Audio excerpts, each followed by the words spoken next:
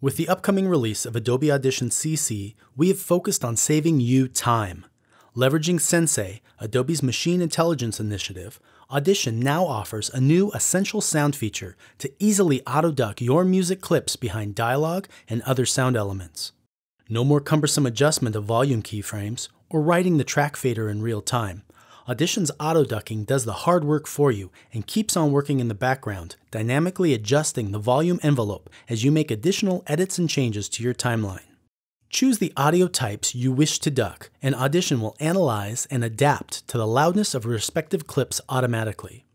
Parameters allow you to fine-tune the results to provide the responsiveness and effect that you want, whether you're mixing for broadcast television, radio, podcasts, or anything else. And if you decide to override the machine and make a custom change, no problem. You can let auto-ducking get the basics in place, and then you can fine-tune the results as you see fit. Auto-ducking will be available inside the Essential Sound panel in the upcoming release of Adobe Audition CC.